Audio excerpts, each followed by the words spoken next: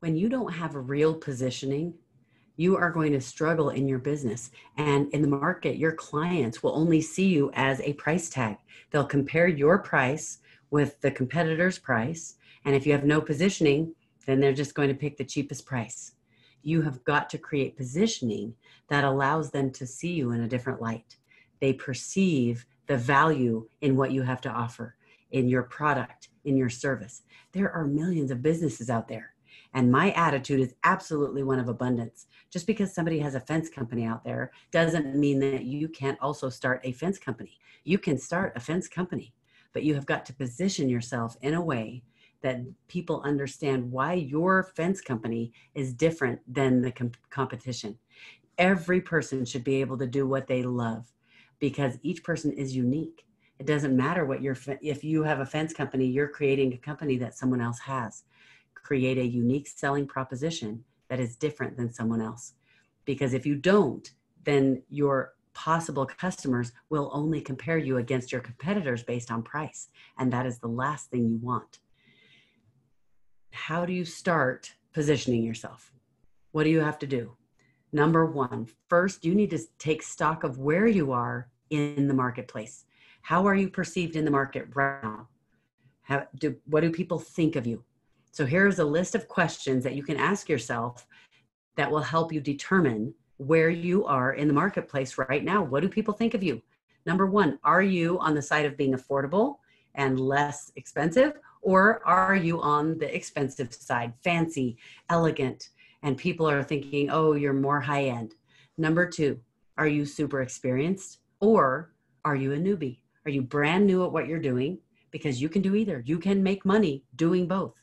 Number three, do you have any formal education or did you teach yourself?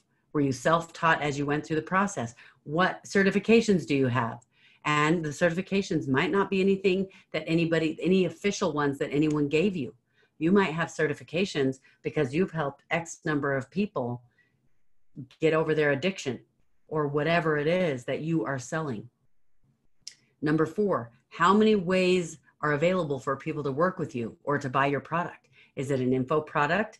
Are there different levels? Are there physical products? If the physical products, is it an ascending thing? Is it consumable? What exactly is the situation with that? And number five, how are your clients or customers talking about you? What do they say? What is the chat back and forth about you and about what you're doing? What's the feedback that they give you? Are you asking for their feedback? Now, that's number one. Number two, how do you want to be perceived in the market by other businesses? The last one helped you determine how are you perceived. Now, how do you want to be perceived? The bottom line is wherever you are currently perceived in the marketplace, you can decide to do whatever you want. You can pivot, you can shift. So think about what you want. How do you want to be perceived in the marketplace? Pick a few brands. Pick 3 to maybe 6 brands that are other businesses that you really like. You like the way they look. You like the way they position themselves. You admire them. You aspire to be like them, or you would be thrilled. You would be so excited if somebody said your brand was like theirs, if they compared you to them, because brands also need a positioning in the marketplace, just like you as the attractive character, if that's who you are in your business. Go ahead and answer the following questions because this will help you determine where you want to be perceived in the marketplace. Who do you want to be? What do you want people to think of you?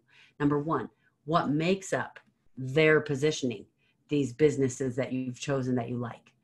What on their online presence, what is that like? What does it look like?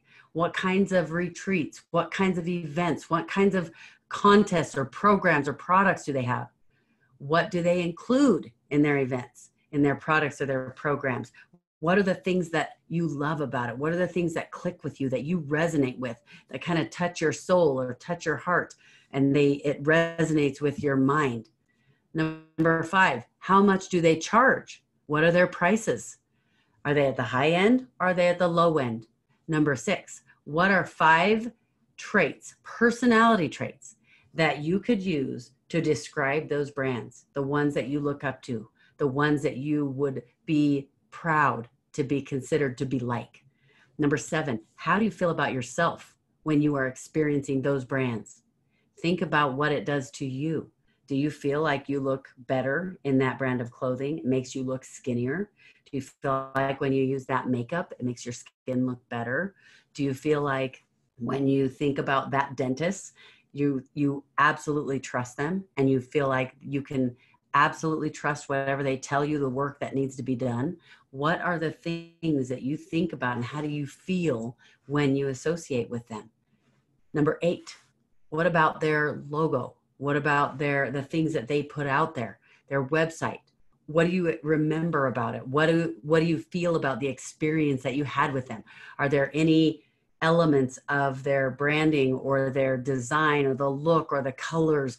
What are the things that you loved? What are the things that appealed to you? And be really specific as you go through this. What are some of like the layout? What fonts did they use? What are some of the catchphrases they use? What about the photography? What about the B-roll they use in their videos? That is number 2. And number 3, now it's time to look for patterns. As you go through these questions, notice the patterns that you find. Oh, wow, all of these brands that I liked, they all kind of had dark colors, or they had a lot of black, or their websites were all very simple and clean. Maybe they all had multiple streams of revenue. Maybe they had different price points in the different companies. So you kind of have to narrow it down with something else. There are so many ways that you can look at the patterns and that allow you to have something to work with. Maybe they have a range of services. Maybe they have do it yourself. Maybe their copy in their funnels is really sassy. Maybe they are really funny. Maybe they take you from crying to laughing all in the same sales funnel. Look at every single piece of what they do. What do the pictures on their site look like? Do they have different, like the people that they use in their pictures? Are they from different cultures and different countries around the world? What does all of that look like? And by the end of doing this exercise, you will have a really good framework for deciding what you want your positioning to be. You'll know how to talk about the things that you want to offer. You'll be able to talk about your services or the way that you want to serve your customers. You'll be able to talk about the products that you sell, and even you'll have visual references. You'll have font, you'll have color, all the things that you love that you want to be a part of how you are going to position yourself.